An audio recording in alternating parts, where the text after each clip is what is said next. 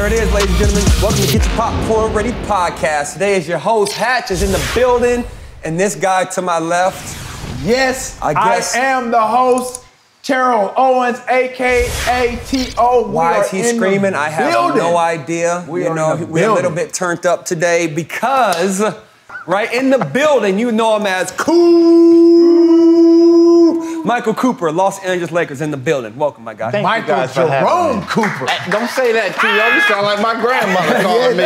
Jerome Cooper, get in the house. Okay. Jerome in the house. No, thank you guys for having me. Really happy about it. We appreciate it, man. I know you got a busy schedule, right? We know you've been coaching for the last 7 years. No, my schedule's not busy, Hatch. I'm a senior citizen now, and I do as less as possible. But I do coach. I coach over at Culver City. I get you over there. You coach everywhere, by the way. Just about everywhere. Right. That's one of the things I want to do because it's about giving back to the game of basketball. But right now, doing that, and I do as less as possible, and that's why I'm able to come here on the show today. You know what Hatch had the nerve to ask me? We won 5 championships. He goes, "Is that all you have?" So I had to go back into the history. I didn't say it like that. I didn't say it like that. It was about in 1984, had James Worthy not gotten hurt and Bob McAdoo, we'd have beat the Celtics in 84 instead of 85. Right. So that's 6. Okay. In 1987, 88, we won back-to-back. In 89, Byron Scott and Magic Johnson tore their hamstring. Yep. And we would have beat, I don't call them the bad boys, I call them the bad kids. Because we would have whooped that ass there too then. So that would have been 8.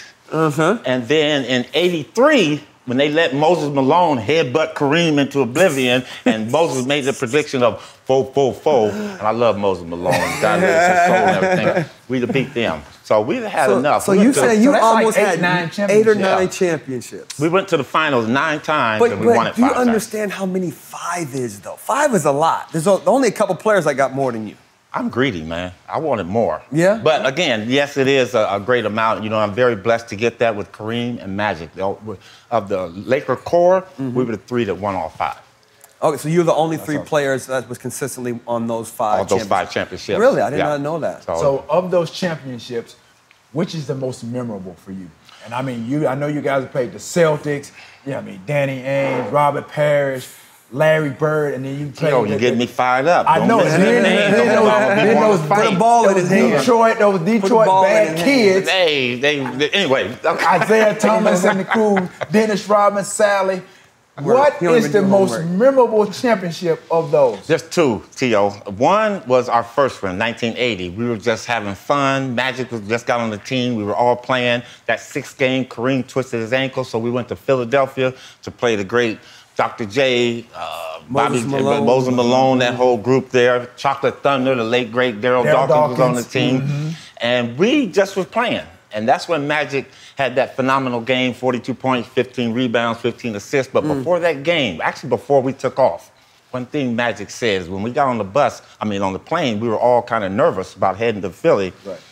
Magic gets on the bus with a big boom box and is playing Frankie Beverly. That's the golden time of day.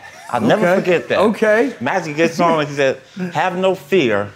Magic Johnson is here." And man, when he said that, that changed the whole tone. Really? We went to Philadelphia, and I say that one was a special one because we were just playing. And we lucked up, well, now I say lucked up, but we won a championship that game. Okay. But the one that really means a lot, I'm from Los Angeles, grew up here in Pasadena, watched the Celtics all through the 60s, always beat Jerry West, Elgin Baylor, Wilt Chamberlain. The Lakers never been able to get over that hump. So our 85 championship was one that was kind of like for the city of Los Angeles. It lifted a lot of weight off of Jerry West, who was our general manager at that time. And that one was really special because, again, it's the Boston Celtics. So let me ask you this, right? Magic having that type of leadership, that type of charisma, at that age, right? Because in most professional locker rooms, they rarely take that much advice, if you will, from a younger player, right? What did he have that made an older player say, I'm still going to listen to this young fella? Well, Magic didn't come in talking. He let his game talk for him. And he came in trying to get us to understand how to play team basketball by including everybody with his assists. He never came in and did a lot of talking. Magic was more just a watcher, but he let his game play for him. And I think Kareem, who was our captain, wasn't real vocal. So Magic kind of like slowly but surely kind of fit into that mold. And it was great because, I mean, he worked well. Magic was like a rock star, man. I mean, he just came in and did everything. Right, but that says a lot about Magic, as Hatch was alluding to have someone so young with a team full of veterans that come in and invoke that type of confidence. Because obviously, like as a point guard, you kind of have to watch and see what everybody's doing. You're the leader.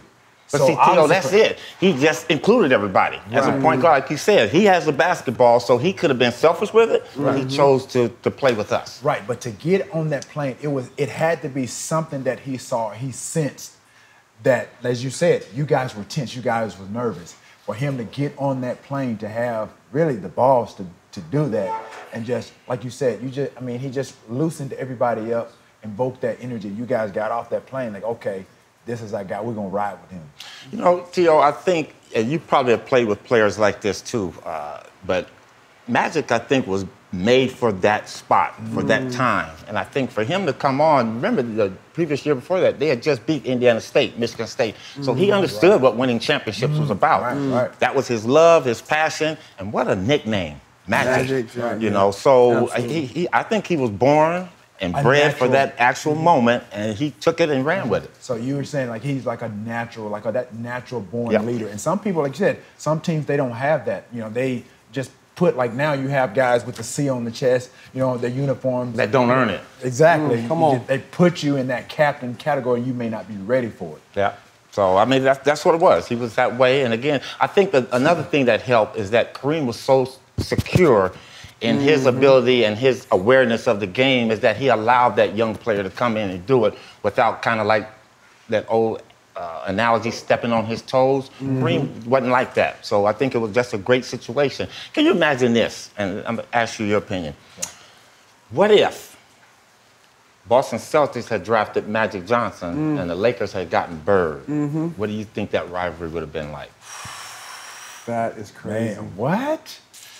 It just doesn't fit because it's two cities. See, that's what I'm saying. They were fit for the whole situation. It was perfect, you know. And you don't want to bring racism in it, but that's what it was. Absolutely. You know, I don't Magic think was not going to fit in Boston. And Larry could not have fitted out here. No. So that's why I say he was made for this situation. Both of them were. And you know what? I always say you can't say Larry Bird without saying Magic Johnson, and you can't say Magic Johnson without saying Larry Bird, because they changed the whole dynamics of the NBA. And that's why Boston went on to do the things that they did.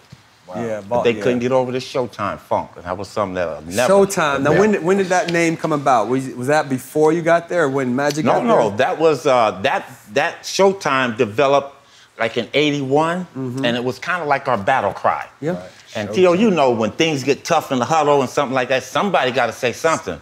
And Magic would always say, "Yo, come on, it's showtime." And when he said that, we understood what it was about. It's time for us to get busy, play defense. So that came from the players' huddle, not from the media. Came from the players' huddle, and they kind of like filtered out. Of course. And Pat Riley, being the person he is, took it, absolutely. As well, he should have too. You know what I'm saying? So Showtime, that was like the ringing of the bell. Yeah. Like whatever was going on, if you guys was in a funk or if y'all was on a roll, it was showtime. Yep. Now, again, I've always wanted to ask this question to a Laker.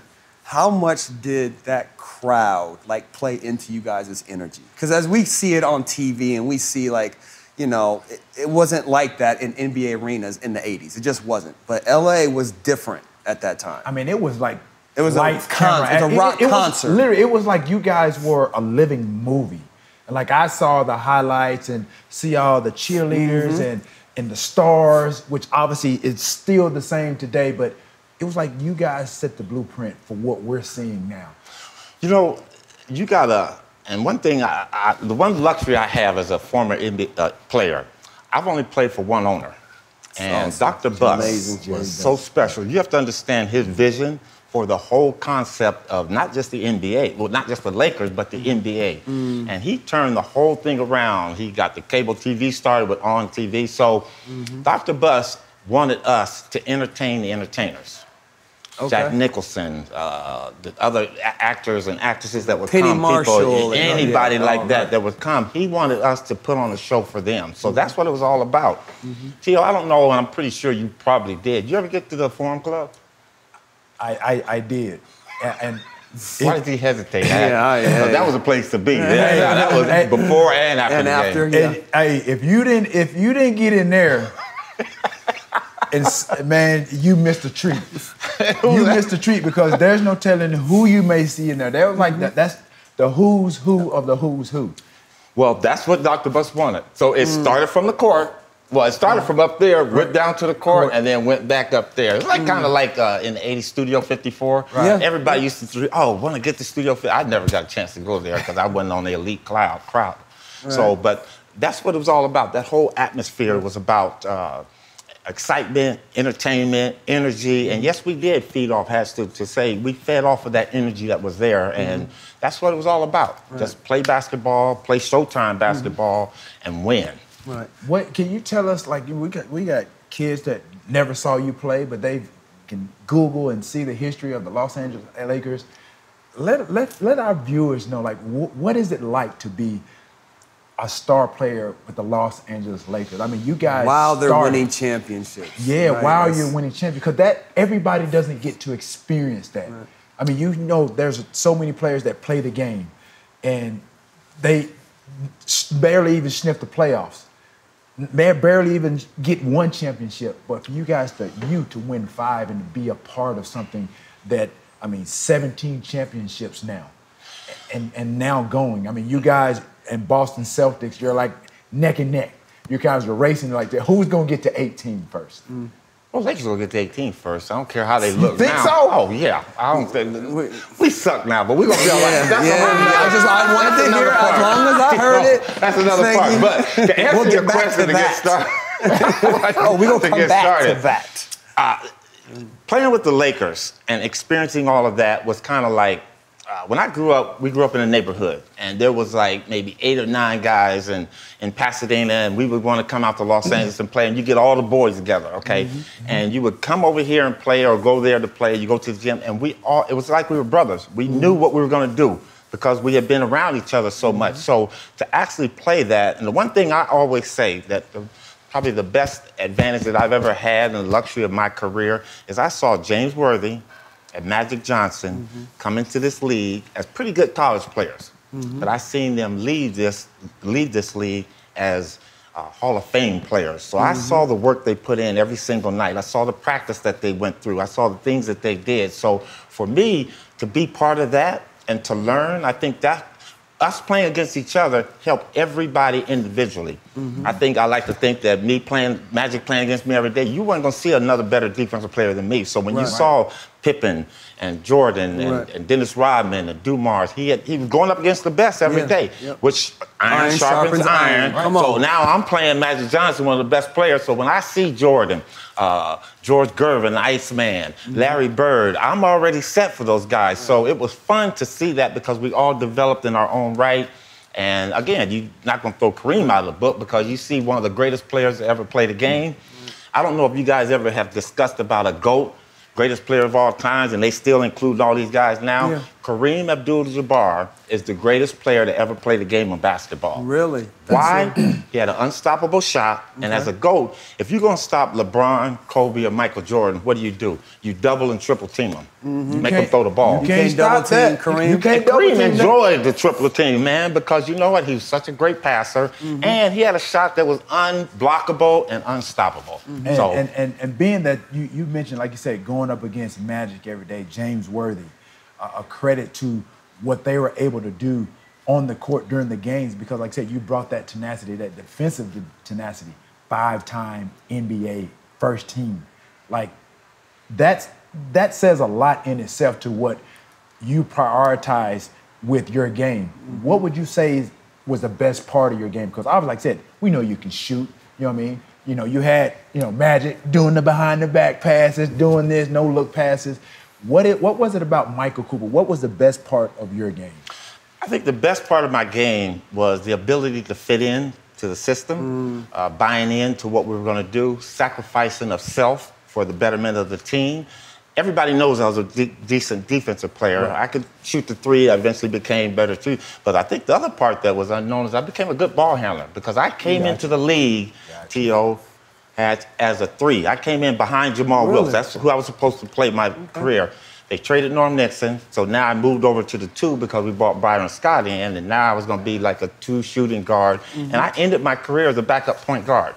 So I went through all phases of the game. Did you work on your handles? Oh, I had to work on everything. Okay. I mean, when I moved to the shooting guard, I had forgotten about shooting, so I had to go out and shoot 500-600 shots a day during the summertime. And then when I found out I was going to be a backup point, I had to work on my ball handling skills. So it all kind of like fit together for me because I was pretty well at all of them, but every season I had to change and be that chameleon that kind of morphed into something else, and that's what I enjoy. So let me ask you this about shooting a 3, because would your average points per game went up if you were playing on the NBA 3 now? Oh, for sure. Today's game, because it's short to you, because you used to shoot like 3 feet behind the old NBA. These guys can't shoot, and all of them chuck it up. I got my share of it. Like the great Bob McAdoo used to say, it can't go in if it don't go up. And I was going to get my share of shot up there. So that was the fun part. But defense was always my forte. That was my strength. I knew that was what was going to keep me on the team. And I did it to the best of my ability. You're right. Let me ask you this, T.O. You know, you're a great wide receiver for all the teams that you played on. And when you came in, I had mentioned something to you, but I want you to tell the viewers what you would have done to me, because this is what I would have done to you. As a defensive back, cornerback, and it's not about my height, it's about my ability to defend you, defend routes, defend speed, and defend when the ball's in the air. Because the big thing now in football is that back shoulder throw. You can't stop a back shoulder throw. I could have stopped that. No, how? I would have got that. It has nothing to do with size, speed, I got or long arms. Anyway, T.O., I think I'd have put it on you. And I think I'd have put it on you every game we played. And what physical attributes make you think that? Let him finish. Are you done? I'm done. Are you done? Yeah. What were you going to say? What physical attributes make you think that? That I could guard him? Yeah. It's my quickness. let him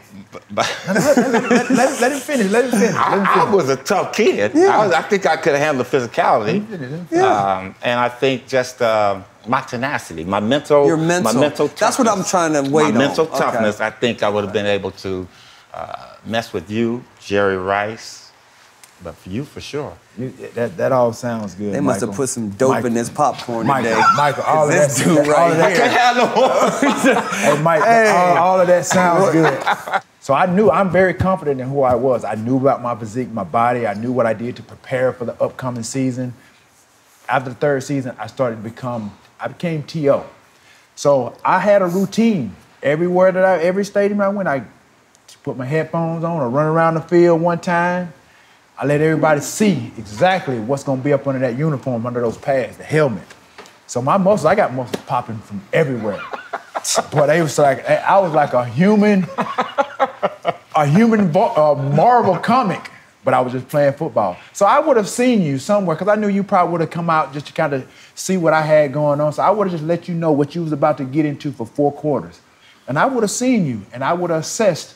I'm like, okay, I see what he got. So I would have went back in the locker room and told my coaches, he tried. If I don't get at least 10 targets, at least 10 to 15 targets. We going at that guy. Somebody needs to be fired. We going at that guy. Because I'm going to put it on you. So Mike, I admire your confidence. But let me tell you something. Hey, I would have called your mama, your dad, and I would have told them, y'all better get y'all popcorn ready, because I am about to put on a show. Cool. So what made you, Terrell Owens, what made you the receiver you became? Honestly, like I said, I wasn't that good. He was better than me coming out of college. I'm still better than him. Google me. Anyway, when you think, I always talk about my 3 pillars of success, and that's desire, dedication, and discipline.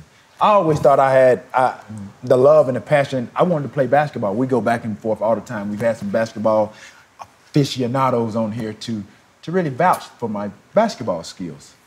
They're lying to him. I mean, but go ahead. We have some Hall of Famers that have vouched for my, So for me, I just knew whatever I put my mind to, I felt like I could achieve it. I never thought I would play beyond the collegiate level. But once I had that desire, obviously, to be a better receiver, and like I say, it didn't hurt at all to be playing with one of the greatest of all time.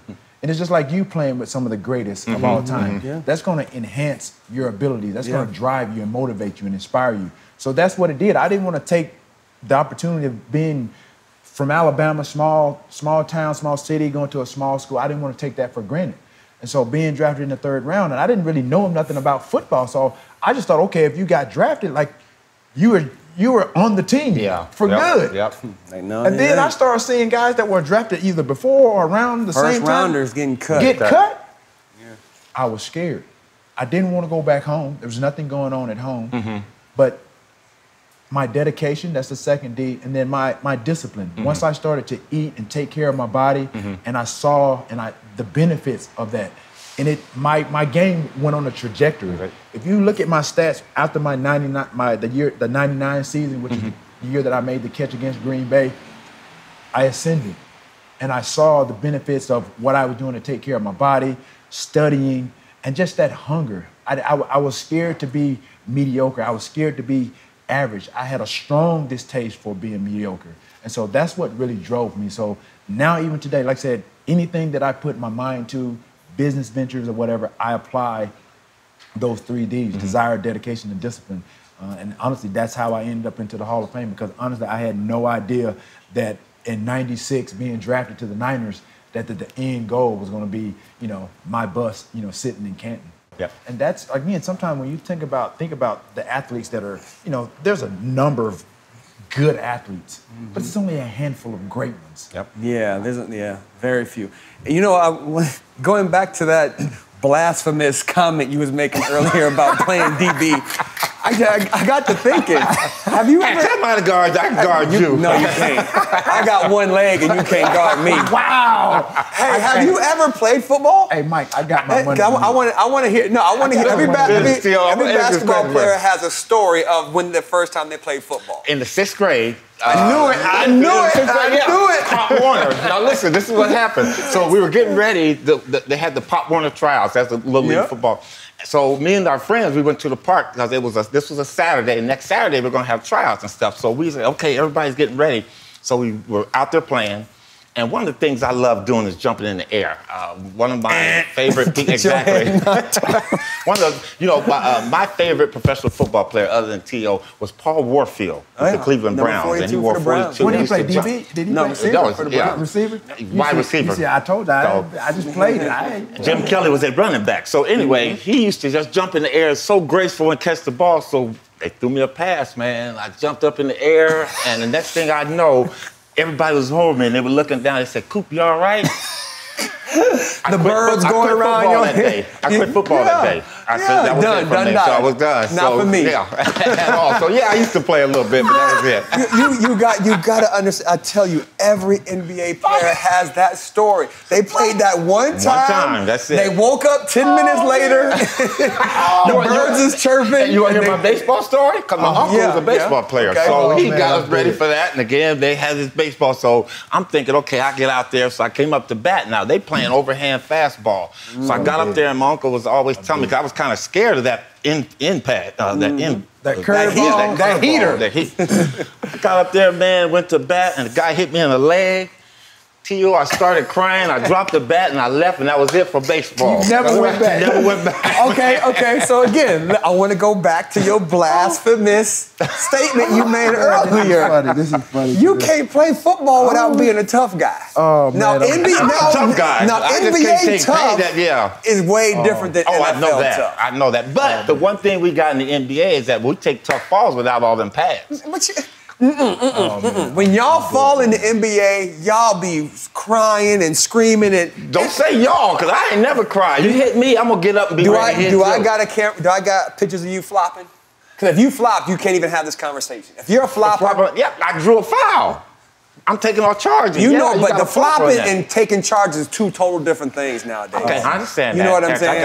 I got you. No, you will never get me flopping. Okay. You never get me. Cause I always play. I used to think I was a tough guy. Yeah, because you was for the NBA. You was a defender. You was tenacious, like you said. Right? Yeah, I'm hurt right now. I'm dead. Boy, you got me. See him landing on his head. Boy, he got me in stitches over here.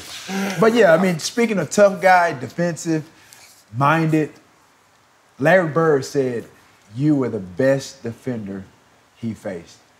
That's a big compliment. Big compliment. What do you attribute your defensive tenacity to? Like, was that? And then another part of that too. I heard we talked about it earlier. You know, you said you played backup. You know, to the guys that are in front of you. That's a role too that you had to adopt and adapt to, and it showed the unselfishness. You know, for like you said, the betterment of the team to win that championship. Where does all of that come from? Well, I think it's from my upbringing. I was raised by my grandmother, and she had 10 kids, and we all had 10 kids. So you had to share because there was a lot of mouths there, and I think we're very religious. So I think a little bit of that has come because I think you have to have selflessness over selfishness, and that's from there. So when you take that into the real world, you still have to have humbleness about you. So I was always humble. But my thing was I didn't want to play for another team. When I got drafted by the Lakers, I did not want to play for another team. So for me... But I think all athletes said that. Like, really, what kept you in L.A.? Because I said that, too, in Minnesota. And, of course, free agency, I'm out. You know what I'm saying? It's like, but most players end up leaving. After we won our first championship, I could never see as a player. And my 12th season in 1990, Dr. Buss took me out to dinner. Great dinner up in Beverly Hills, spent like $3,000 on my wife and I, and he had his girl with him and stuff. So we were sitting there talking, and he said, so I was like, okay, something is about this. So finally he finished, he goes, Coop, I got 3 things for you. We're moving on, and it was at that time because everybody was getting older, and I was 37 at the time, and he said, I got 3 things for you. We can trade you, we can cut you, or you can retire, and I have a job for you if you want it. It's a 5-year job for you. Okay. So I was like, and the way he said it, there was no arguing about it. So it wasn't a thing of, hey, Doc, I still got this in me, I got that. Very tactful. Yeah, very tactful, but I knew what he meant. Right. So as opposed to getting traded, I didn't want to get traded because all the things we had done, the championships and the banners up there, now I'm going to come back with the Boston Celtics or the San Antonio Spurs, and I have to look up there and you try to tear all that down. So I said that was out of the question. I didn't want to be... so I ended up retiring, and I went overseas for a year and played, and I remember coming back, and we talked about this earlier, in 91 I came back, and Chicago was winning, and they offered me the job there, and so Doc said, Coop, you ready? I said, yeah. So for me, it wasn't about going to another team. I'd never been one to play basketball. Yes, I love the money. Right, money wasn't like it is now, but I'd never been a player to play for money. I played for the love of the game, and I played for the love of my teammates. So the things that I have accomplished with the Lakers, it wasn't about doing anything else. So that jersey is real. That purple and gold jersey that's for you real. is real, right? Now you got Magic, who never went to another team. Yeah. Right? Kobe never went to another team. Now you got LeBron. You got James Worthy. Right, James but now you got Worthy, LeBron. Now, do you consider him one of the best Lakers ever, even if he wins another one? Because he has been on so many different teams. I do consider him because I think when you're a Laker, you win a championship, that puts you in that inner circle. Okay. But they haven't really won a real championship yet, but go ahead. That was a bubble. It was a bubble championship. I tend to agree with that. It's an asterisk. Now you're starting to get me ruffled up. So. You know, I don't really side with this guy on much, as you know. I'm just giving you the facts. Championships are championships. I don't care. Yeah. Coop, I get it. I get all of that. You know, since we've been here, I don't side with him. That's a wiffle ball championship. But that, I'm jumping on that bandwagon. Granted, it's a championship. Yeah, cool. It is what it is. But I got to jump on that bandwagon. That's a suspect championship. That was the way of the world. It was different. It was something else. A pandemic was up on us. So that was what we had to play in. The Lakers got a championship. We got a banner up there that puts us 17. The Lakers, and LeBron is within that core. A great player. So you think he's one of the, you put him in the same category as the Magic Kobe with Lakers jersey up in the rafters? I would. Yes, I would. Really? Because he helped us win a championship. That means everything, that story you just told, I don't believe it no more. Well, I don't believe it no more. No, listen. Now, it would be different if he was drafted by the Lakers. Right. But he came from somewhere else. But he's played with four different times. And everywhere he's been, he's won a championship. Right. So you got to give the guy his respect. So you're just saying you're going to give him props because he won championships, not because he's a great Laker. I want to know great Laker. I think he is a great Laker. I think he has the possibility. If LeBron can hang in for, I'm going to say 3 years, but if he can hang in for a good 2 and he can't do that load management shit they talking about, sitting out because you're tired, sports is about you playing basketball. That's what you get paid. You get paid to do. He gonna break Kareem's record. So I really believe he got a chance. But he's gonna have to be on the court to do it, and he's gonna have to. And he's putting up the numbers he is now. I think he can do the same numbers next year. So you know, the first year he got to LA, that they didn't go to the playoffs at all, right? Mm-hmm. Okay. So then they won the bubble championship. Then last year they got bounced in the first round. Yep. This year they might not even go to the playoffs. If they do, they're still getting bounced in the first round. Where's the great Lakers come in? They may get to be. They're going to be the 9. They're going to be 8 or 9. No, they're going to do the same thing last year, and they lucked up and got in last year. That's what I'm saying. Against the Warriors. Look at his shoulders just wiggle. Look at him just, he's struggling right now. Y'all player hating on a major level here today, boy. They just dropped it. You twitching. He over there twitching. Y'all might get in with the play-in this year. Y'all might get in with the play-in. Listen. The trade deadline is coming up. Y'all got some choices to make. LeBron has, and Vogel and Pelinka, they've tried to manufacture a championship, and it has not turned out. This is probably like the only blemish with LeBron doing this. This is not working out as everybody expected. Prior to the season, you guys were paper champs. I said the same thing. Sure, that's what I said. But prior to the season, T.O., I said, give the Lakers till after the All-Star break. Oh. And that's even before the injuries. Now, obviously, AD getting injured really throws a wrench in everything. That makes it difficult. He's back. Played but well. Listen, the Lakers are going to make the playoffs. Mm-hmm. My only problem with them is because the way that they're playing now and with AD, and if they can be healthy, I'm not afraid of them being in that 8th or 7th spot. I don't want them to be there. If they can get into that 6th, they can beat all them bums up there in that 5-4-3. Mm-hmm. It's going to be hard to beat Golden State. It's going to be hard to beat Phoenix if you're in that 8th spot, especially when you're going on the road. But they have to be healthy to beat those teams. Okay, so let me ask you this. Y'all ain't got no shooters. Since you're talking about health, if that's such a viable thing for your team, why are you going to get all older players? It makes no sense. First of all, let me say this first, T.O. First of all, Westbrook, as age, might be an older player, but he still has the body of a player 3 or 4 years younger because he still plays hard. Right. Carmelo Anthony hadn't played a lot up in Portland. So, again, the minutes that he's going to play wasn't going to be too grueling on him. You get those players for the knowledge of the game they understand. Now, the only problem with Westbrook, and I think he's the key to this, is that he hasn't conformed to team play yet. He's still thinking that he is the key part of it, and he's not. Do you remember the Lakers playing Westbrook last year? The Lakers would sit back and let him shoot the ball. Let me tell you. Right? Boy. They said they treated Westbrook like he was not an all-star. Actually, I didn't know that. And that was the thing that surprised me. There's 2 things about him. One, I didn't know he couldn't shoot consistently. What? No, I did not, T.O., because every game I saw him was a TNT game or that game. The guy played extremely well. The second thing is I didn't know he threw the ball. He turned the ball over a lot. I mean, he is truly an apple turnover. You got greased over and blossomed with all the triple doubles that he was getting every night. Yeah, you're right. You've been hoodwinked, bamboozled, led astray, run amok. But let me say this. Let me say this. I'm a Laker fan to a degree. What degree?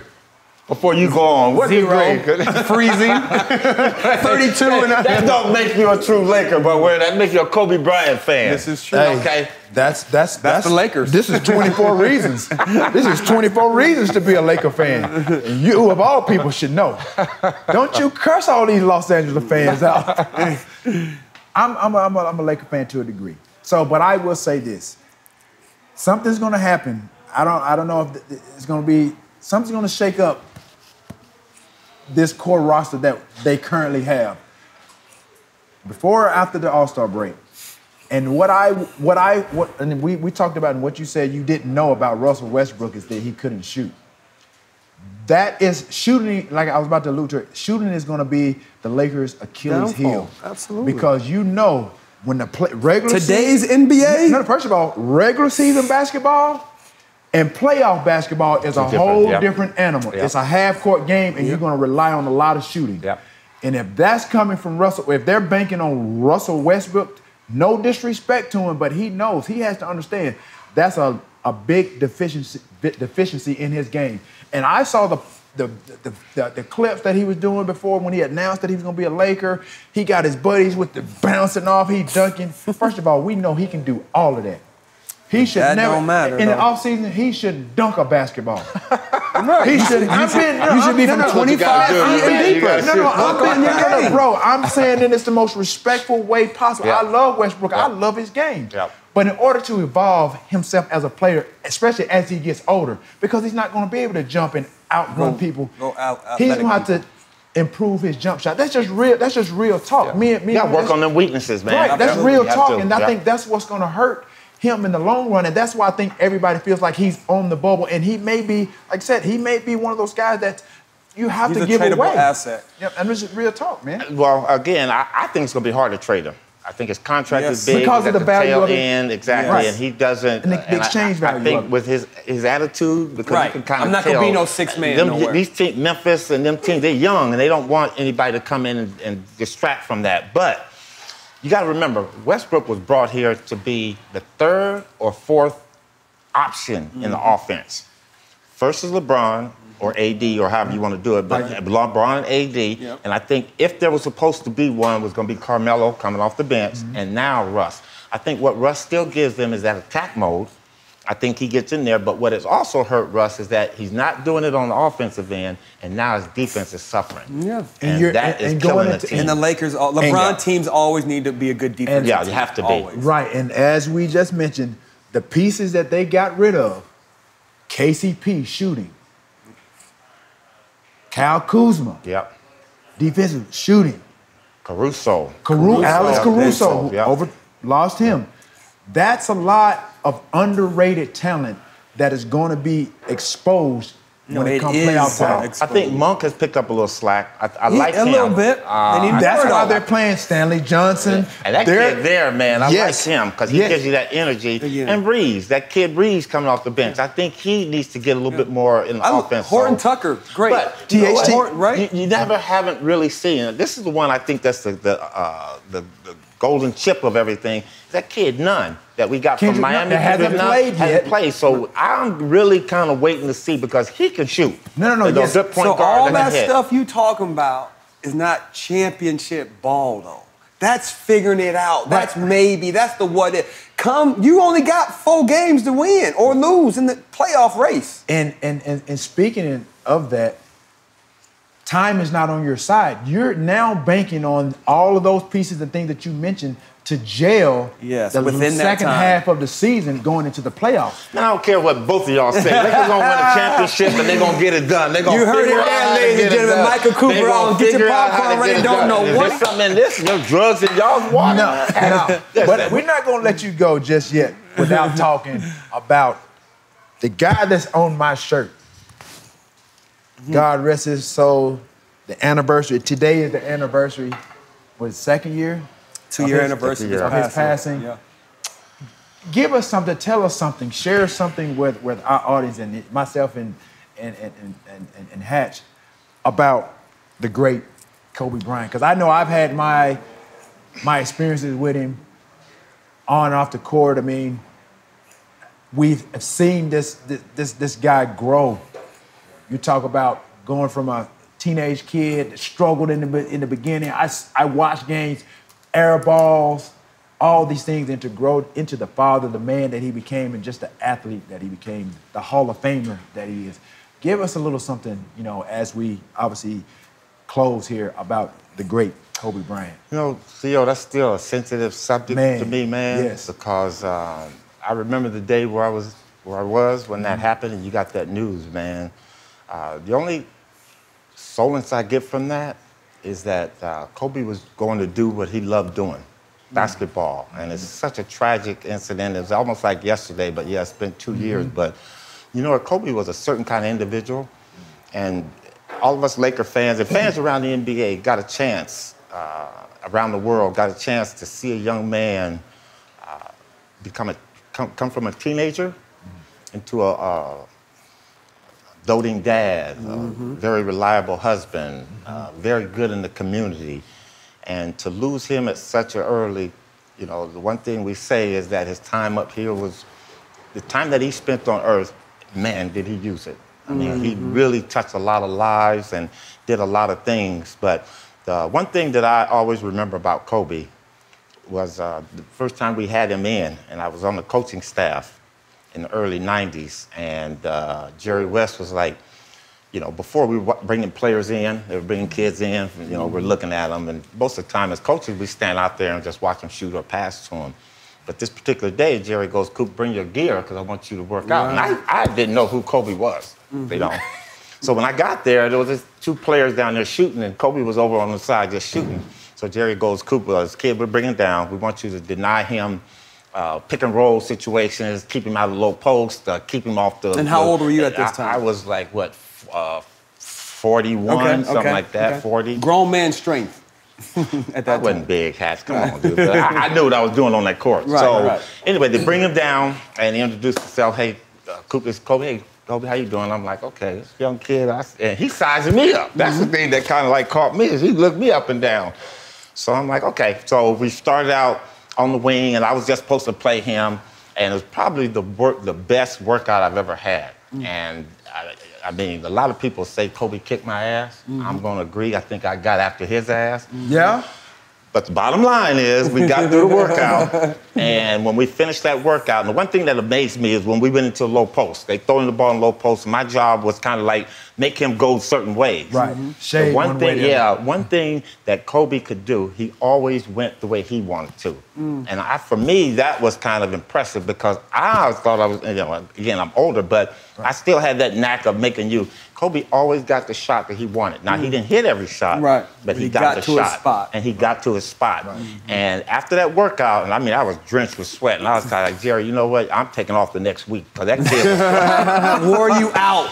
Kobe was elbowing and hitting me, and I'm like, oh my God, this guy hadn't felt that kind of pain. Anyway, so and Kobe's what, 18? 17 at the time. Yeah.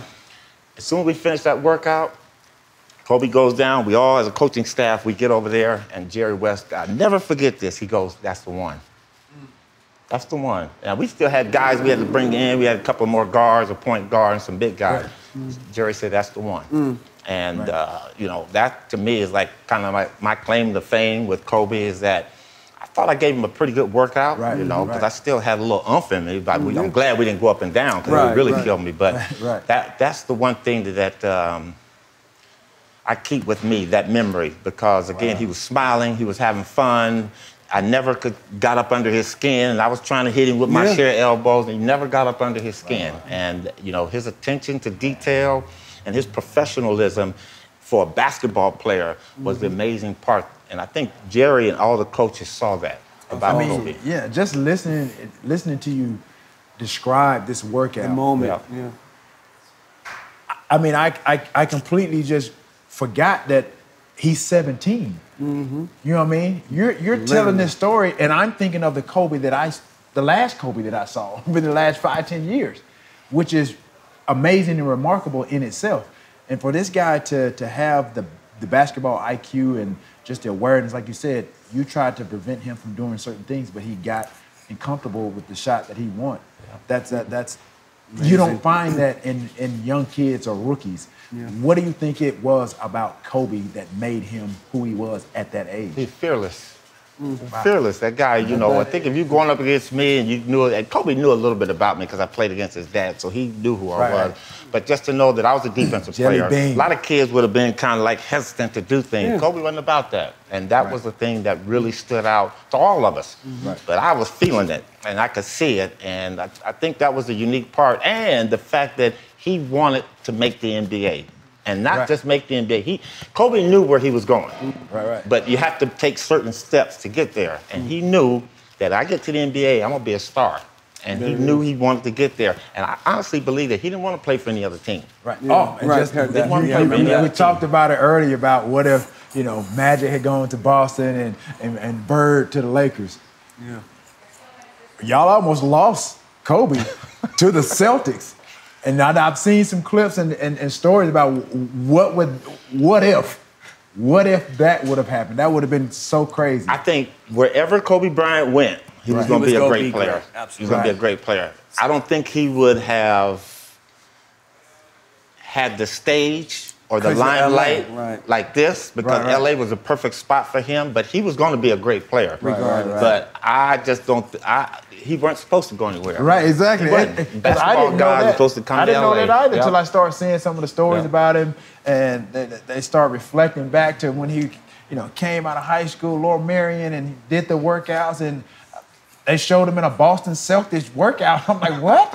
This happened? Yeah. Shame on you guys. Absolutely. Well, he was doing what all them young kids do, Right. making your rounds. You got to go, Right, and right, yeah, again, I think exactly. his job was Exactly. to get into the NBA, but Kobe was supposed to be, his dad played for the Lakers for a little bit, so he was supposed to be here. There it Right, is. Well, supposed shoot, to be before we here. get out of here, give us your top 5 NBA players of all time.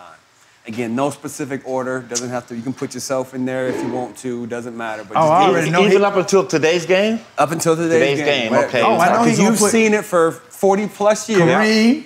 Kareem, Oh, Abdul-Jabbar, yeah, number of course, one. that's Number one, Absolutely. Abdul-Jabbar is number one. Yeah. Now it gets hard for me Oh, because yeah. there's so many great players, but man. I got to go Magic Johnson. Okay. Absolutely. I have to go Bill Russell. I William. knew it. I have to go.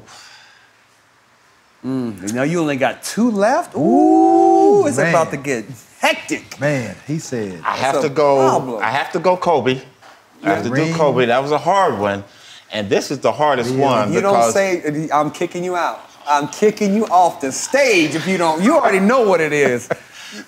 I want to say Shaq, You're not going but I'm not going to No, say okay. Shaq. But I'm going to say Jerry West is my other one. Jerry West is my other one. Hey, Who do have you it, say? ladies and gentlemen. Get your popcorn. But you know what? They're so. You can go John Havlicek. Ain't gonna say Jewel. Shaq. No, you cannot. Who you gonna say? You gotta put Michael Jordan there, else ain't no. There's no list without Michael Jordan. There ain't no list without Michael Jordan. See, but listen. Touch it. Just touch it. No, I ain't Just touching touch that. it. Hats, listen. I allergic to him like I am the Celtics. No, that's why I say Kobe and Jordan. And the only reason I picked Kobe because he's a Laker. He's a Laker. But you're right. Jordan should be there. But Because you asked me honestly, mine. because without Jordan, there is no Kobe. True. True. No list without Jordan. Do you want to do your list over again for the No. camera? No. No, it's all No. good. So You we wanna got- do your so list you got, so over you got for- Kareem, Kareem. Bill Russell, Yep. Magic. Magic, I'm not saying- Kobe, I'm not even. and Bill Russell. Yeah, William. You already said, okay, and then Havlicek. Havlicek was mine. But you got to remember, I go back to the 60s, so I saw, and I'm leaving out Elgin Baylor. I'm leaving out. You're leaving out Michael Jordan. That's who you're leaving out. Jordan's my sixth man. I respect your top 5. Jordan, but I Michael Jordan's wish- my sixth man. I respect your top 5, but I lost respect for you. Wow. Get your Popcorn Ready podcast, chopping up with the LA Laker legend, Coop in the building. Yo, thank you, my brother.